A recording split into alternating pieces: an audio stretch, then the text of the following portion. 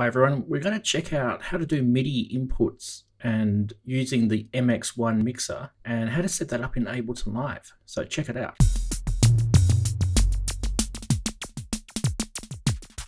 Well, hi guys, quick video. This is for our midweek MIDI. This time I thought we'd go through the MX-1 and just have a quick look at how to set it up. You've probably seen an older video of mine if you know my channel, and it's called the MX-1 Ultimate Setup Guide.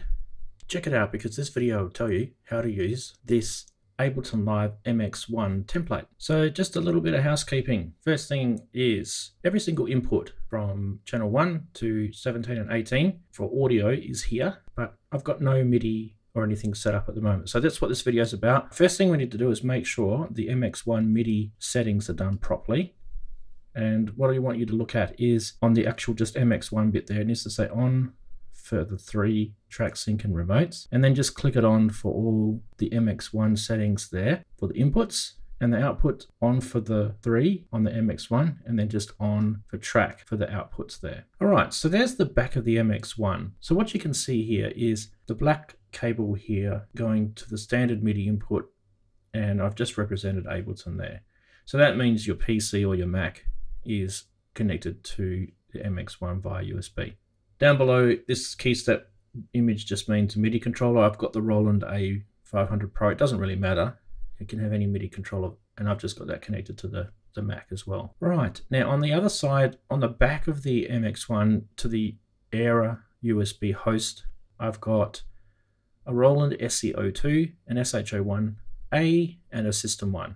Okay, and via MIDI out, I'm going into a MIDI Solutions Quadra 3 box, and I've got a Korg Minilogue, a Streichfett, and not in the diagram, but I've also got a Novation Peak. I think that's about it.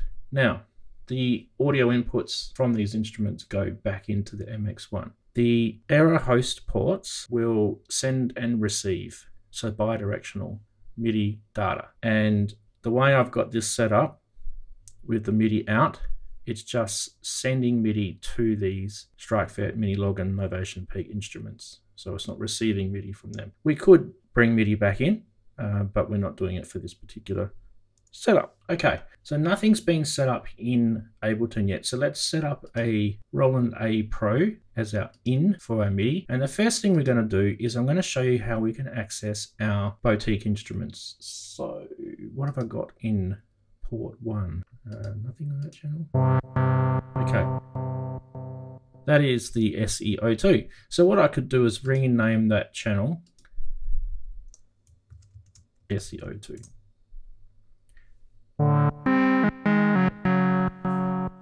Now what I can do is I can record the note data on the MIDI track here, and I can record the audio data. Let's rename that to SE02 audio. And then maybe if we're going to get really pedantic, we can do that. And if you really like things to be nice and neat, you can actually put them together. So that's the first one done. The next one, I'm going to do another AIRA. We want that to go to, I think it's MX3 USB and channel 1, and that should be the SH01. Beautiful. While we've got the SH01A, I just wanted to show you that the USB to the AIRA ports on the Roland gear is bi-directional, so you can actually receive MIDI. And that might be cool because you might actually have a sequence recorded on that Botique. So let's just have a quick look. If I receive MIDI from USB 3, okay, and we just don't have an output, I click on the arm thing here and I click record. You can see that the SH01A is giving me MIDI data. So let's just stop that. That was probably just a 4-bar loop, and we could now play that back to the SH01A, press play. Now, what we're going to need to do is turn off the sequencer.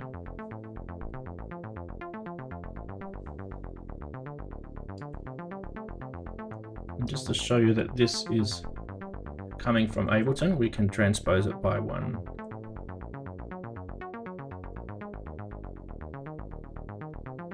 and then back down again. So that's pretty cool. You can actually record from bi-directional, both in and out. Okay, and at the same time I can also play live as well. All right, let's go through the MIDI port now, and let's show how we can access these instruments, the Streichfett and the Minilogue. So I'm just going to create another MIDI track here. We're going to come from the Roland, and we're going to go to this time we just choose MX-1. Now, this is where it gets tricky. If you look carefully with the red line here, I've said MX-1 Minilogue 7 and MX-1 Streichfett 2. The 2 and the 7, I've just made a note of the device channel, so the MIDI channel. So I've set those up to listen on different channels. Now this is important if you're just using one MIDI. Okay, Streichfett was channel 2. Let's see if we can hear the Streichfett. Now that should be coming in on audio channel 2. Let's see if we get something.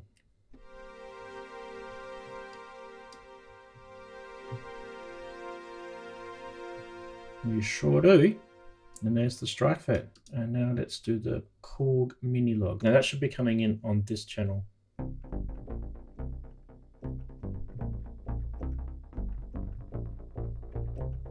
Beautiful. So now we're hearing the Minilogue. Let's just do the last one, which was the Novation Peak, coming from the Pro out to the MX-1, and this time it's channel 14. Let's see what we get. You can see it coming in on the digital channel.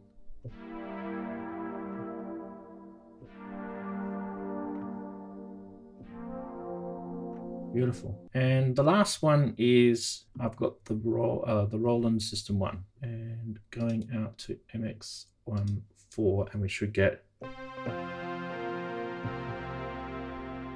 can see it coming through USB 4 there.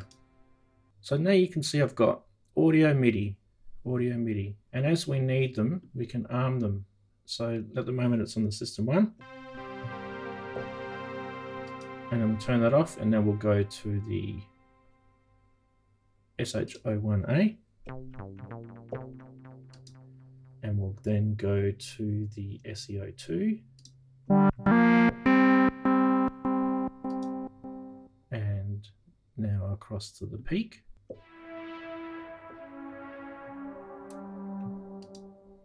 And Minilogue. And Streichfett.